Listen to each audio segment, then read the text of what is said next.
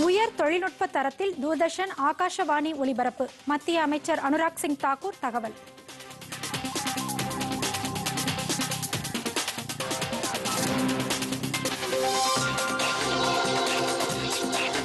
அணிசேரா கொள்கையை பின்பற்றும் இந்தியா பலதரப்பட்ட நாடுகளுடன் நட்பையே விரும்புகிறது. வெளியுறவுத்துறை அமைச்சர் ஜெய்சங்கர்.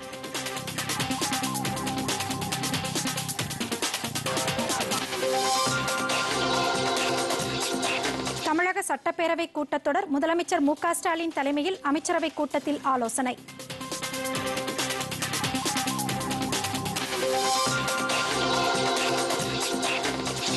ஈரோடு கிழக்கு சட்டமன்ற உறுப்பினர் திருமகன் ஈவேரா மறைவு. தலைவர்கள் இரங்கல்.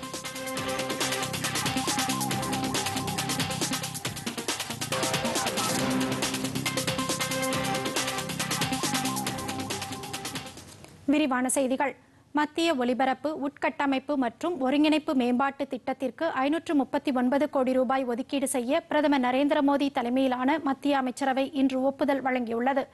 புதுதில்லியில் செய்தியாளர்களிடம் பேசிய மத்திய தகவல் ஒலிபரப்புத்துறை அமைச்சர் அனுராக் சிங் தாக்கூர், 2025-26 நிதியாண்டு வரை பிரசார் பாரதியின் தூர்தர்ஷன் மற்றும் ஆகாஷவாணி உட்கட்டமைப்பை மேம்படுத்தவும் சேவையை விரிவாக்கவும் இந்த நிதி பயன்படுத்தப்படும் என்று கூறினார்.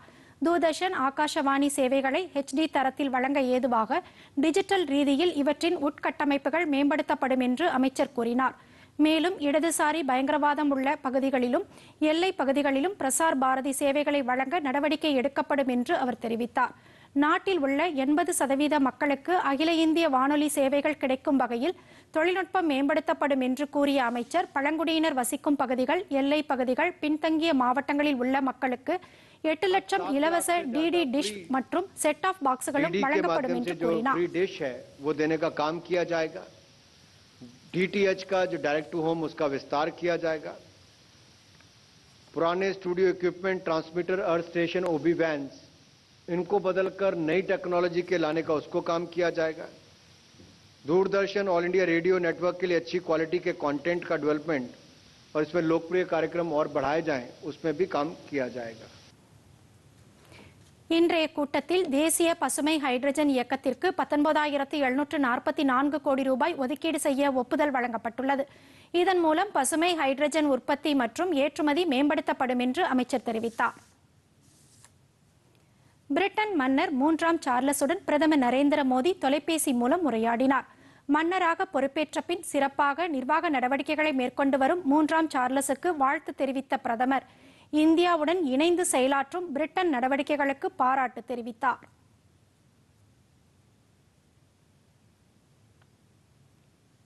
பருவநிலை மாற்றம், பல்லுயிர் பாதுகாப்பு, எரிசக்தி மாற்றம் உள்ளிட்ட பல்வேறு விஷயங்கள் குறித்து இரு தலைவர்களும் ஆலோசித்தனர். G20 அமைப்புக்கு இந்தியா தலைமை பொறுப்பேற்றுள்ள நிலையில் அது குறித்த முக்கிய அம்சங்கள் தொடர்பாக பிரதமர் பிரிட்டன் மன்னரிடம் தொலைபேசியில் ஆலோசித்தார். டிஜிட்டல் முறையில் பொதுமக்களுக்கான சேவைகளை விரிவுபடுத்துவது தொடர்பான ஆலோசனையும் இந்த உரையாடலில் இடம்பெற்றது. மேலும் சுற்றுச்சூழலுக்கு தகுந்த வாழ்வியல் முறை திட்டத்தை இந்தியா எவ்வாறு முன்னெடுத்து செல்கிறது என்பது பற்றியும் பிரிட்டன் மன்னரிடம் பிரதமர் நரேந்திர மோடி எடுத்துரைத்ததாக அரசு தரப்பில் வெளியிடப்பட்டுள்ள செய்திக்குறிப்பில் தெரிவிக்கப்பட்டுள்ளது.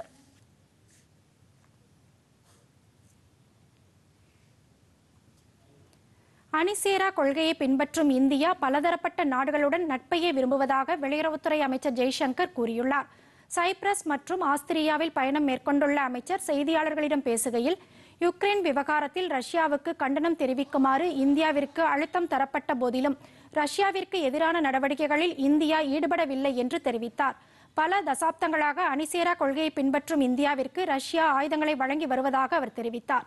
இன்றைய காலகட்டத்திற்கு போர் உகந்ததல்ல என்றும் பேச்சுவார்த்தை மூலமே எந்த விவகாரத்திற்கும் தீர்வு காண முடியும் என்று யுக்ரைன் விவகாரத்தில் பிரதமர் நரேந்திர மோடி தெரிவித்ததையும் ஜெய்சங்கர் குறிப்பிட்டார். ஒரு குறிப்பிட்ட நாடு மட்டும் எந்த ஒரு பகுதியிலும் ஆதிக்கத்தை செலுத்துவதை அனுமதிக்க முடியாது என்று கூறிய அவர், இந்த விவகாரத்தில் சீனா உண்மை நிலையை அறிய வேண்டும் என்று கூறினார்.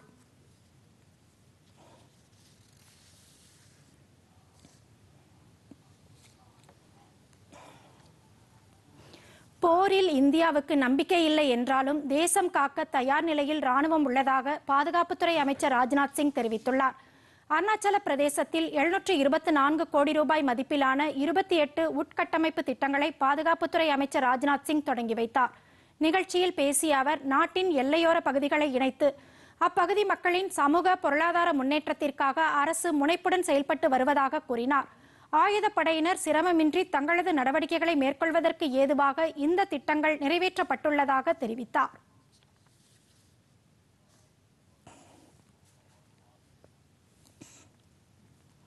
காலணி தயாரிப்பு மற்றும் தோல் உற்பத்தியில் முன்னணி நாடாக திகழும் ஆற்றல் இந்தியாவுக்கு உள்ளது என மத்திய வர்த்தகத்துறை அமைச்சர் பியூஷ் கோயல் நம்பிக்கை தெரிவித்துள்ளார்.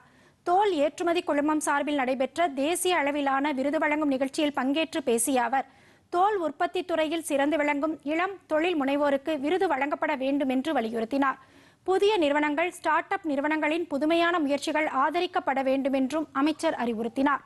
சர்வதேச நாடுகள் மற்றும் அமைப்புகளுடன் தோல் உற்பத்தித்துறை சார்ந்து மத்திய அரசு மேற்கொண்டுள்ள ஒப்பந்த அம்சங்களை தொழில் நிறுவனங்கள் முழுமையாக பயன்படுத்திக் கொள்ள வேண்டும் என்றும் அவர் கேட்டுக்கொண்டார்.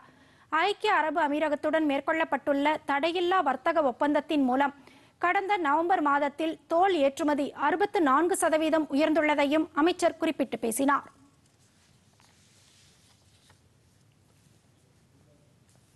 I would urge all of you to take advantage of the schemes that we come up with either in the past, which are still open for new applications, but also the new ideas that we are working on, so that as we work towards a developed economy, a 20,000 per capita economy, or a $35 trillion economy in the next 25 years, I hope the leather industry and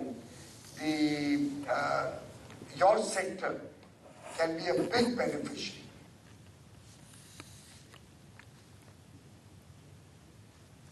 திரையரங்குகளில் உணவு மற்றும் பானங்கள் விற்பனை செய்வதற்கான விதிமுறைகளை அமைக்க அதன் உரிமையாளர்களுக்கு உரிமை உண்டு என்று உச்சநீதிமன்றம் தீர்ப்பளித்துள்ளது.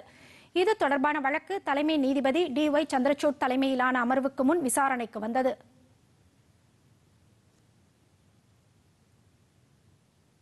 திரையரங்கம் என்பது உரிமையாளரின் தனிப்பட்ட சொத்து என்றும் பொது நலனுக்கு குந்தகம் ஏற்படாத வகையில் விதிமுறைகள் மற்றும் நிபந்தனைகளை அமைக்க உரிமையாளர்களுக்கு உரிமை உண்டு என்றும் நீதிபதிகள் தீர்ப்பளித்தனர். திரையரங்குகளுக்குள் பார்வையாளர்கள் சொந்த உணவுப் பொருட்கள் மற்றும் தண்ணீர் எடுத்துச் செல்வதை தடை செய்யக்கூடாது என்று ஜம்மு காஷ்மீர் உயர்நீதிமன்றம் உத்தரவிட்ட நிலையில் உச்சநீதிமன்றம் அதனை ரத்து செய்துள்ளது. இருப்பினும் அனைத்து திரையரங்குகளும் பார்வையாளர்களுக்கு சுகாதாரமான குடிநீரை வழங்கும் வசதிகளை ஏற்படுத்த வேண்டும் என்றும் உச்சநீதிமன்றம் அறிவுறுத்தியுள்ளது. ஆசிய பசிபிக் அஞ்சல் ஒன்றியத்தின் தலைமை பொறுப்பை இந்தியா இம்மாதம் ஏற்கிறது. கடந்த ஆண்டு ஆகஸ்ட் மாதம் முதல் செப்டம்பர் மாதம் வரை ஹாங்காங்கில் நடைபெற்ற மாநாட்டில் இந்தியா தலைமை பொறுப்புக்கு தேர்வானது.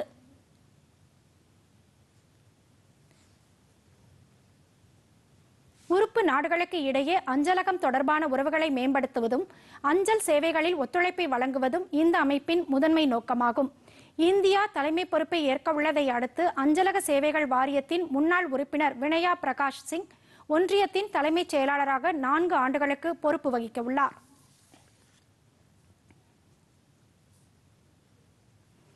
செங்கல்பட்டு மாவட்டம் மாமல்லபுரம் வருகை தந்த முன்னாள் குடியரசுத் தலைவர் ராம்நாத் கோவிந்த் புராதன சின்னங்களை நேரில் பார்வையிட்டார்.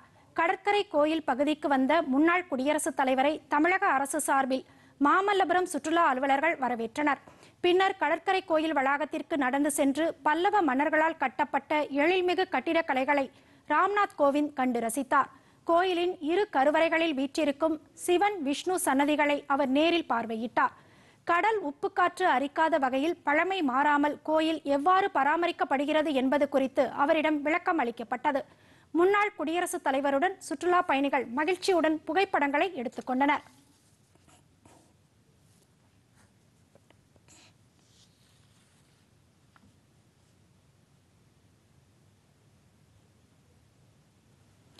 விடுதலை போராட்ட வீரர் JC குமரப்பாவின் பிறந்த நாளான இன்று அவரை நினைவு கூறுவோம் என்று மத்திய தகவல் ஒலிபரப்பு, மீன்வளம், கால்நடை பராமரிப்பு மற்றும் பால்வளத்துறை இணையமைச்சர் L. முருகன் தெரிவித்துள்ளார். இது தொடர்பாக அவர் விடுத்துள்ள ட்விட்டர் செய்தியில், சிறந்த பொருளியல் அறிஞராக திகழ்ந்து சுற்றுச்சூழல் சமநிலையின் நிரந்தர தன்மை மற்றும் காந்திய தத்துவத்திற்கு பொருளாதார வடிவம் கொடுத்தவர் சுதந்திர போராட்ட வீரர் JC குமரப்பா என்று தெரிவித்துள்ளார்.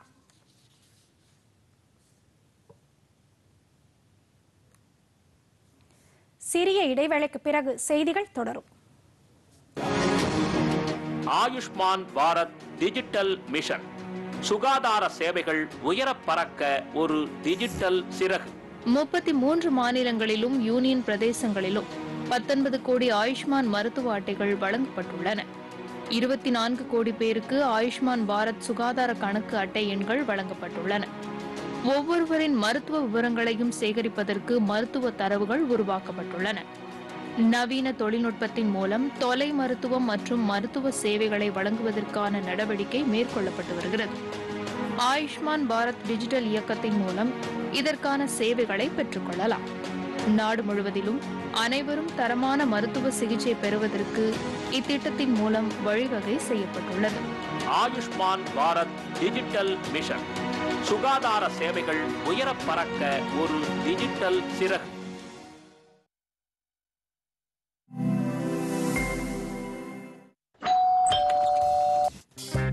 கிஃப்ட் வந்திருக்கு. ஆஹா, லெஜெண்டோட பேட். இத வச்சுதான் நான் ஆடுவேன். அரே, எதிர்கால பேட்டிங் லெஜெண்ட்னா லெஜெண்ட் யார் பேரை எழுதிருக்காரோ அவருக்கு தான் பேட் கிடைக்கும்.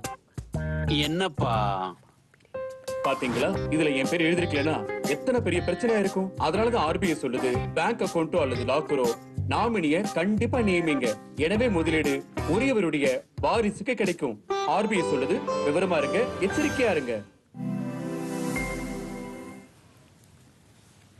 செய்திகள் தொடர்கின்றன. ஈரோடு கிழக்கு தொகுதி சட்டமன்ற உறுப்பினர் திருமகன் ஈவேரா உடல்நலக் குறைவு காரணமாக இன்று காலமானார். முன்னாள் மத்திய அமைச்சர் EVKS இளங்கோவனின் மகனான திருமகன் ஈவேரா காங்கிரஸ் சார்பில் போட்டியிட்டு சட்டமன்றத்திற்கு தேர்வானவர். இன்று சென்னையிலிருந்து ஈரோடு வந்த நிலையில் அவரது வீட்டில் திருமகன் ஈவேராவுக்கு மூச்சு திணறல் ஏற்பட்டதை அடுத்து தனியார் மருத்துவமனையில் கொண்டு செல்லும் வழியில் உயிரிழந்ததாக பரிசோதனை செய்த மருத்துவர்கள் தெரிவித்துள்ளனர். அவரது உடல் ஈரோட்டில் உள்ள அவரது இல்லத்தில் அஞ்சலிக்காக வைக்கப்பட்டுள்ளது.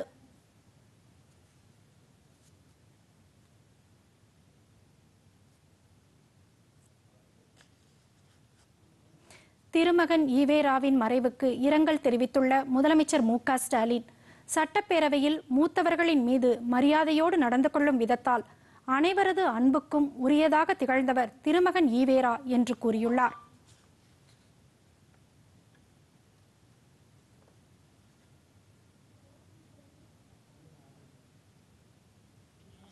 திருமகன் ஈவேராவின் மறைவுக்கு காங்கிரஸ் மக்களவை உறுப்பினர் திருநாவுக்கரசர், தமிழ் மாநில காங்கிரஸ் தலைவர் G.K. வாசன் ஆகியோர் இரங்கல் தெரிவித்துள்ளனர். தமிழக முதலமைச்சர் மு.க. ஸ்டாலின் தலைமையில் மாநில அமைச்சரவை கூட்டம் இன்று நடைபெற்றது. சென்னை தலைமைச் செயலகத்தில் நடைபெற்ற இந்த கூட்டத்தில் வரும் 9ஆம் தேதி தொடங்கவுள்ள இந்த ஆண்டின் முதல் சட்டமன்ற கூட்டத்தொடர் குறித்து ஆலோசிக்கப்பட்டது. ஆளுநர் உரையில் இடம்பெறும் கருத்துக்கள், திட்டங்கள் குறித்து இந்த அமைச்சரவை கூட்டத்தில் ஆலோசிக்கப்பட்டது.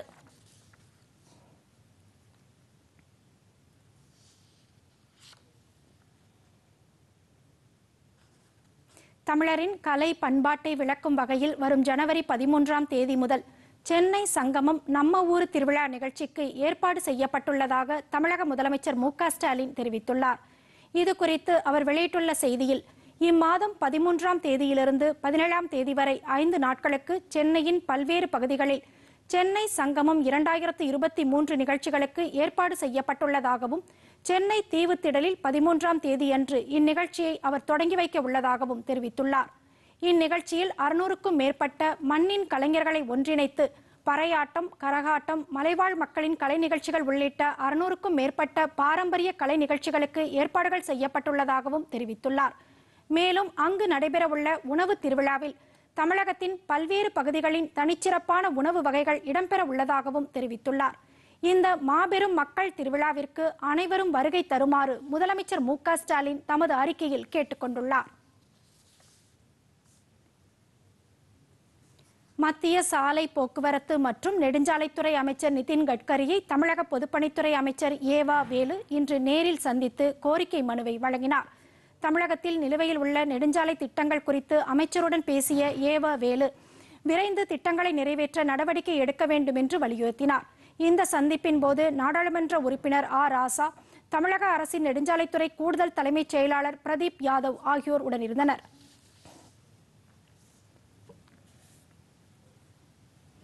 காஞ்சிபுரம் மாவட்டம் ஊத்துக்காடு பகுதியில் கட்டப்பட்டு வரும் இருளர் இன மக்களுக்கான குடியிருப்புகளை ஆதி திராவிட நலத்துறை அமைச்சர் கயல்விழி செல்வராஜ், குறு சிறு மற்றும் நடுத்தர தொழில்துறை அமைச்சர் தாமோ அன்பரசன், மாவட்ட ஆட்சியர் ஆர்த்தி ஆகியோர் இன்று ஆய்வு செய்தனர். ஆய்வுக்கு பின்னர் செய்தியாளர்களிடம் பேசிய அமைச்சர் கயல்விழி செல்வராஜ், இம்மாவட்டத்தில் இருளர் இன மக்களுக்காக 19 கோடியே 37 லட்சம் ரூபாய் செலவில் 443 வீடுகள் கட்டப்பட்டு வருவதாகவும், இந்த பணிகள் ஜனவரி 7ஆம் தேதிக்குள் நிறைவு பெற்று பயன்பாட்டுக்கு வழங்கப்படும் என்றும் தெரிவித்தார். மேலும் தமிழகம் முழுவதும் ஆதி திராவிட நலத்துறையின் கீழ் செயல்பட்டு வரும் பள்ளி வளாகங்களில் புதிய கட்டிடங்கள் மற்றும் கழிப்பறை வசதிகளை ஏற்படுத்த 100 கோடி ரூபாய் ஒதுக்கப்பட்டுள்ளதாகவும் அவர் கூறினார். அனைத்து ஆதி திராவிட நலத்துறை பள்ளிகளிலும் 192 ஆசிரியர்கள் நியமனம் செய்யப்பட்டுள்ளதாகவும் தெரிவித்துள்ளார். இந்த ஆய்வின் போது நாடாளுமன்ற உறுப்பினர்கள் க. செல்வம், எழிலரசன், செல்வ பெருந்தகை உள்ளிட்ட பலர் கலந்து கொண்டனர்.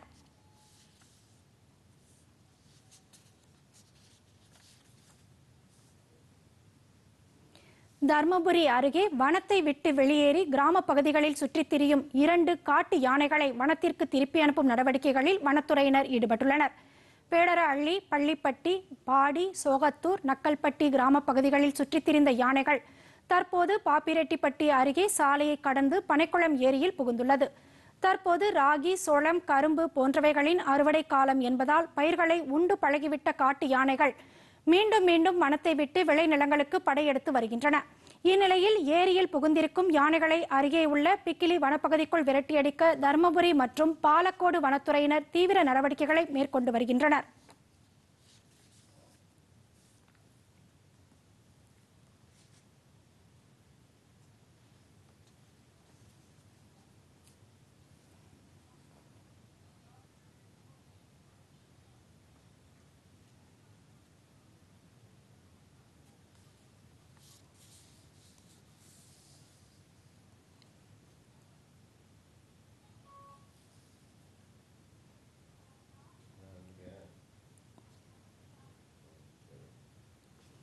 உலக பிரைல் தினத்தையொட்டி சென்னை பூவிருந்தவல்லியில் உள்ள பார்வை குறைபாடு உள்ளவர்களை மேம்படுத்துவதற்கான தேசிய நிறுவனத்தின் பிராந்திய மையத்தில் பிரைலின் 214வது பிறந்தநாள் இன்று கொண்டாடப்பட்டது. இதனையொட்டி பார்வையற்றவர்களுக்கான திறனாய்வு போட்டிகள் நடத்தப்பட்டன. பார்வை குறைபாடு உடையவர்கள் மற்றும் அவர்களின் பயிற்சியாளர்கள் கலந்து கொண்ட இந்நிகழ்ச்சியின் சிறப்பு விருந்தினராக கலந்து கொண்ட மாவட்ட ஆட்சியர் இன்னசென்ட் திவ்யா மற்றும் பூரண சுந்தரி ஆகியோர் போட்டிகளில் வெற்றி பெற்றவர்களுக்கு பரிசுகளை வழங்கினர்.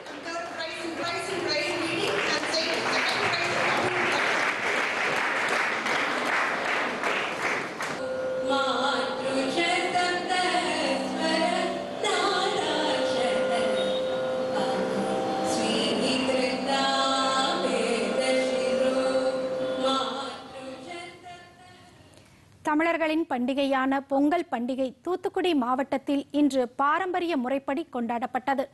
இதில் ஏராளமான வெளிநாட்டினர் கலந்து கொண்டு பாரம்பரிய முறைப்படி பொங்கல் வைத்து தங்கள் மகிழ்ச்சியை பகிர்ந்து கொண்டனர். இது குறித்த ஒரு செய்தி தொகுப்பு. வெளிநாட்டினர் இந்திய நாட்டில் ஆண்டுக்கு 5 மில்லியனுக்கும் அதிகமான வெளிநாட்டு சுற்றுலா பயணிகள் வருகை தருகிறார்கள். கொரோனா தொற்று தடை காலங்களுக்கு பின்னர் தற்போது இந்தியாவில் சுற்றுலாவானது படிப்படியாக அதிகரித்து வருகிறது. இந்திய கலாச்சாரத்தை அறிந்து கொள்வதற்காக America, England, German, New Zealand, Estonia உள்ளிட்ட நாடுகளைச் சார்ந்த 37 பேர் தமிழகம் வந்தனர். சென்னையிலிருந்து ஆட்டோ ரிக்ஷாக்களை ஓட்டியவாறு அவர்கள் தஞ்சாவூர், மதுரை வழியாக தூத்துக்குடி வந்தனர். தமிழர்களின் கலாச்சார உடையான வேட்டி மற்றும் சேலையை அணிந்த அவர்கள் அங்கு வைக்கப்பட்டிருந்த மண்பானையில் காய்ந்த பனை ஓலம் மூலமாக தீ மூட்டி பாரம்பரிய முறைப்படி பொங்கலை வைத்தனர். குழுக்களாக இவர்கள் வைத்த சிறந்த பொங்கலுக்கு பரிசுகள் வழங்கப்பட்டன. பொங்கல் விழாவில் கலந்து கொண்ட வெளிநாட்டினர் தமிழக கலாச்சாரம் தங்களை வெகுவாக கவர்ந்ததாக தெரிவித்தனர். அமெரிக்காவை சேர்ந்த சுற்றுலா பயணி டைலர் கூறுகையில், தமிழகத்தில் நடைபெற்ற பாரம்பரியமான இந்த விழாவில் கலந்து கொண்டது தங்களுக்கு மகிழ்ச்சியாக உள்ளது என்று கூறினார். அமெரிக்காவை சார்ந்த மற்றொரு சுற்றுலா பயணி ஆலி கூறுகையில், பல்வேறு மொழி கலாச்சாரம் கொண்ட இந்தியாவில் சுற்றுலா மேற்கொள்வது தங்களுக்கு மிகுந்த சந்தோஷமாக உள்ளது. இங்கு நடைபெறக்கூடிய பாரம்பரியமான இது பொங்கல் பண்டிகை போன்ற நிகழ்வில் கலந்து கொண்டது தங்களுக்கு மிகுந்த மகிழ்ச்சியாக உள்ளது என்று கூறினார். தூத்துக்குடி மாவட்டத்திலிருந்து பொதிகை செய்திகளுக்காக ஏ லக்ஷ்மணன். தொடர்வது உலகச் செய்திகள்.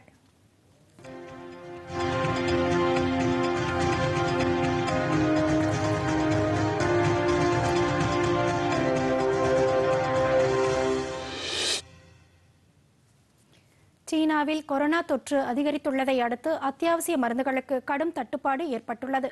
சீனாவில் தொடர் போராட்டங்களை அடுத்து ஊரடங்கு விலக்கிக் கொள்ளப்பட்டது. இதன் காரணமாக பெய்ஜிங், ஷாங்காய் உள்ளிட்ட பல இடங்களில் தினசரி கொரோனா தொற்று எண்ணிக்கை அதிகரித்து வருகிறது. பூஜ்ய கொரோனா கொள்கை என்ற பெயரிலான நடவடிக்கையால் அந்நாட்டு பொருளாதாரம் பாதிக்கப்பட்டுள்ளது. ஆனால் கொரோனாவை கட்டுப்படுத்த அந்நடவடிக்கை தவறியது என இன்சைட் ஓவர் அறிக்கை கூறுகிறது.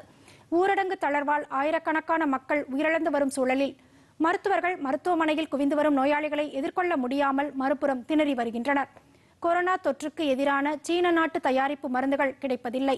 மருந்து பற்றாக்குறையை அடுத்து மக்கள் காலாவதியான மருந்து மாத்திரைகளை பயன்படுத்த தொடங்கியுள்ளதாக அங்கிருந்து வரும் தகவல்கள் தெரிவிக்கின்றன.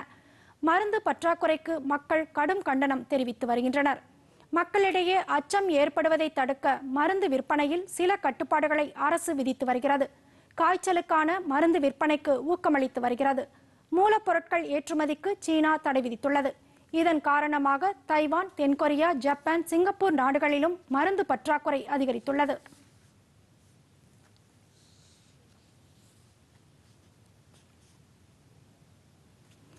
அமெரிக்கா, ஐரோப்பியா மற்றும் சீனாவின் பொருளாதார வளர்ச்சி குறைந்து வருவதாக சர்வதேச நிதியத்தின் நிர்வாக இயக்குனர் கிறிஸ்டலினா ஜார்ஜிவா தெரிவித்துள்ளார். இந்த ஆண்டு உலக அளவில் பொருளாதார வளர்ச்சி வீழ்ச்சியை காணும் என்றும் எதிர்பார்க்கப்படுவதாக அவர் கூறினார். கடந்த அக்டோபரில் சர்வதேச நிதியத்தின் மதிப்பீட்டின்படி யுக்ரைன் போர் மற்றும் பணவீக்கம், அதிக வட்டி விகிதம் காரணமாக அமெரிக்கா உள்ளிட்ட நாடுகளில் கடும் பொருளாதார பிரச்சனைகள் ஏற்படும் என தெரிவிக்கப்பட்டுள்ளது.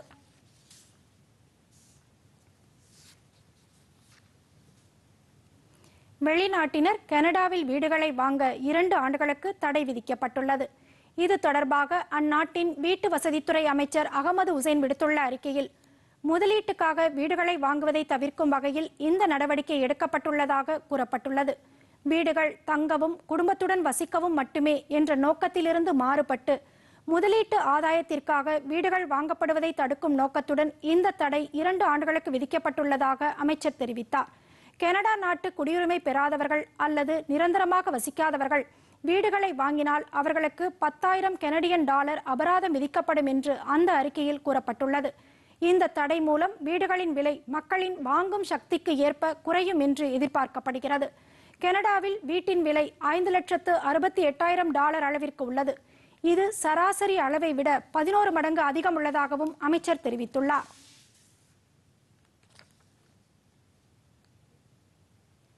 தொடர்வது விளையாட்டுச் செய்திகள்.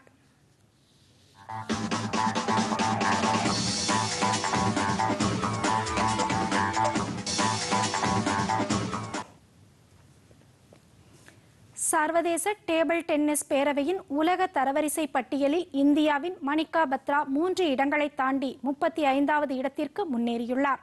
அண்மையில் அவர் ஆசிய டேபிள் டென்னிஸ் கோப்பையை வென்றார். பாங்காக் போட்டியில் வெண்கலமும் வென்றுள்ளார். அண்மையில் இவர் ஜப்பானின் உலக வீரர்கள் வரிசையில் 7ஆம் இடத்தில் உள்ள சீனாவின் சென் ஜிங்டாங் மற்றும் ஜப்பானின் உலக தரவரிசை பட்டியலில் 5ஆம் இடத்தில் உள்ள ஹினா ஹயாத்தாவை வீழ்த்தி வெண்கலம் வென்றுள்ளார். இதையடுத்து உலக தரவரிசை பட்டியலில் அவர் 175 புள்ளிகளுடன் உள்ளார். இதன் மூலம் இவர் 35வது இடத்திற்கு முன்னேறியுள்ளார். இது இவரது வாழ்நாள் சாதனையாகும் என்று தெரிவிக்கப்பட்டுள்ளது. இவர் அடுத்த வாரம் தோஹாவில் நடைபெறவுள்ள உலக சாம்பியன் போட்டிகளில் பங்கேற்க உள்ளார்.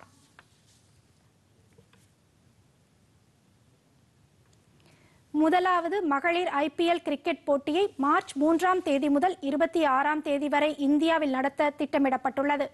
இந்த போட்டியில் கலந்து கொள்ளும் அணிகளை வாங்க விரும்பும் நிறுவனங்கள் உரிமை கோரலாம் என்று இந்திய கிரிக்கெட் வாரியம் அழைப்பு விடுத்து டெண்டர் விண்ணப்பத்தை வெளியிட்டுள்ளது. டெண்டர் விண்ணப்பத்தை 5 லட்சம் ரூபாய் செலுத்தி வரும் 21ஆம் தேதி வரை பெற்றுக் கொள்ளலாம் என அதன் செய்திக்குறிப்பில் தெரிவிக்கப்பட்டுள்ளது. ஆனால் அந்த தொகை திருப்பி வழங்கப்பட மாட்டாது என்றும் அதில் குறிப்பிடப்பட்டுள்ளது. இந்த நிபந்தனைகளை ஏற்றுக்கொண்டு பங்கேற்க விரும்பும் நிறுவனங்கள் உரிய விதிமுறைக்கு உட்பட்டு டெண்டர் படிவத்தை பூர்த்தி செய்து சமர்ப்பிக்கும்படி கிரிக்கெட் வாரியம் கேட்டுக்கொண்டுள்ளது. விருப்பமுள்ளவர்கள் பணம் செலுத்திய விவரங்களுடன் wipl.teams@bcci.tv என்ற இணையதள முகவரி மூலம் விண்ணப்பிக்கலாம் என தெரிவிக்கப்பட்டுள்ளது. கால்பந்து உலகில் அனைவராலும் ரசிக்கப்பட்ட ரிச்சர்ட் பீலேவின் உடல் லட்சக்கணக்கான மக்களின் கண்ணீர் அஞ்சலிக்கிடையே பெரும் மரியாதையுடன் அடக்கம் செய்யப்பட்டது. உலக அளவில் கால்பந்து மீதான மோகம் அதிகரித்ததற்கும் ரசிகர்கள் மத்தியில் இந்த விளையாட்டை பரப்பியதிலும் பிரேசிலைச் சேர்ந்த ஜாம்பவான் பீலேவுக்கு முக்கிய பங்கு உண்டு. 3 உலக கோப்பைகளை தனது நாட்டிற்காக வென்று தந்த பீலே தனது 82வது வயதில் புற்றுநோய் சிகிச்சை பலனளிக்காமல் கடந்த டிசம்பர் 29ஆம் தேதி உயிரிழந்தார். பல நாட்களாக கால்பந்து ரசிகர்களும் பொதுமக்களும் அவரது உடலுக்கு அஞ்சலி செலுத்தி வந்த நிலையில் சாண்டோஸில் உள்ள முக்கிய வீதிகள் வழியாக பீலேவின் உடல் ஊர்வலமாக எடுத்துச் செல்லப்பட்டு உலகின் மிக உயரமான கல்லறை தோட்டமான நெக்ரோபோல் எகுமெனிகாவில் நல்லடக்கம் செய்யப்பட்டது.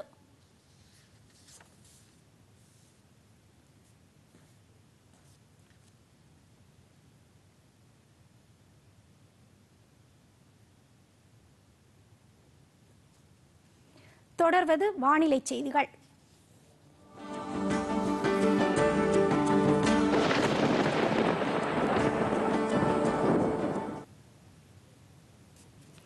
கிழக்கு திசை காற்றின் வேக மாறுபாடு காரணமாக அடுத்த 4 தினங்களில் தமிழக கடலோர மாவட்டங்கள், புதுவை மற்றும் காரைக்கால் பகுதிகளில் ஓரிரு இடங்களில் மிதமான மழைக்கு வாய்ப்பு இருப்பதாக சென்னை வானிலை ஆய்வு மையம் தெரிவித்துள்ளது. வட தமிழக உள் மாவட்டங்களில் அதிகாலை நேரத்தில் லேசான பனிமூட்டம் காணப்படும் என்றும் கூறப்பட்டுள்ளது. சென்னை மற்றும் புறநகரை பொறுத்தவரை வானம் ஓரளவு மேகமூட்டத்துடன் காணப்படும் என்றும் அதிகபட்ச வெப்பநிலை 32 டிகிரி செல்சியஸாக இருக்கும் என்றும் சென்னை வானிலை ஆய்வு மையம் தெரிவித்துள்ளது.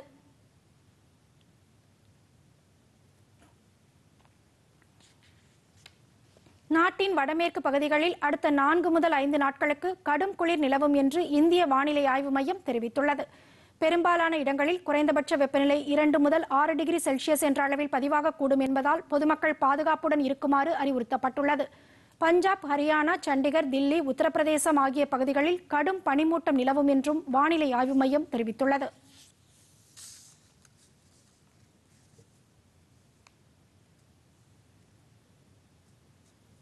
மீண்டும் தலைப்புச் செய்திகள். மத்திய ஒலிபரப்பு உட்கட்டமைப்பு மேம்பாட்டு திட்டத்திற்கு 2539 கோடி ரூபாய் ஒதுக்கீடு. பிரதமர் நரேந்திர மோடி தலைமையிலான மத்திய அமைச்சரவை ஒப்புதல்.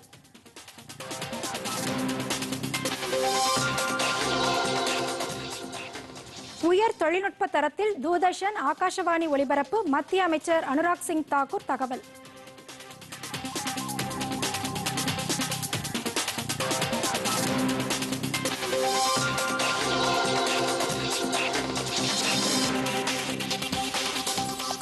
அணிசேரா கொள்கையை பின்பற்றும் இந்தியா பலதரப்பட்ட நாடுகளுடன் நாட்டை விரும்புகிறது.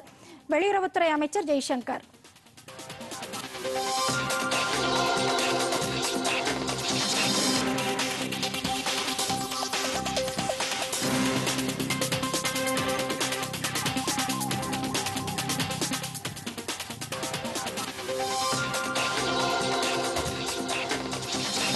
தமிழக சட்டப்பேரவை கூட்டத்தொடர். முதலமைச்சர் மு.க. ஸ்டாலின் தலைமையில் அமைச்சரவை கூட்டத்தில் ஆலோசனை.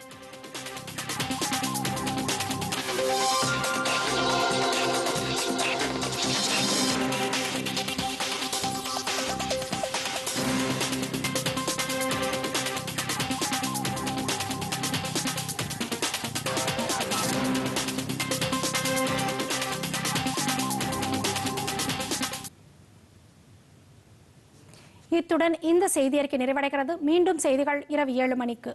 வணக்கம்.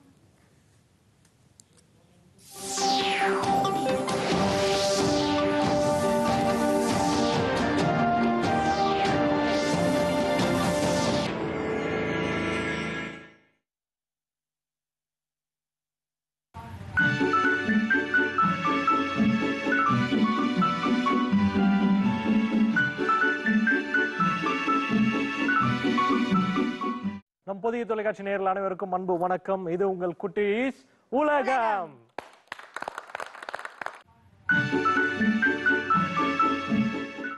உலகத்தை ஆர்வமா பார்த்துக்கிட்டு இருக்கிறது எனக்கு எனக்கு நீங்க டிவில பாக்குறது இங்க வரையும் தெரியுது.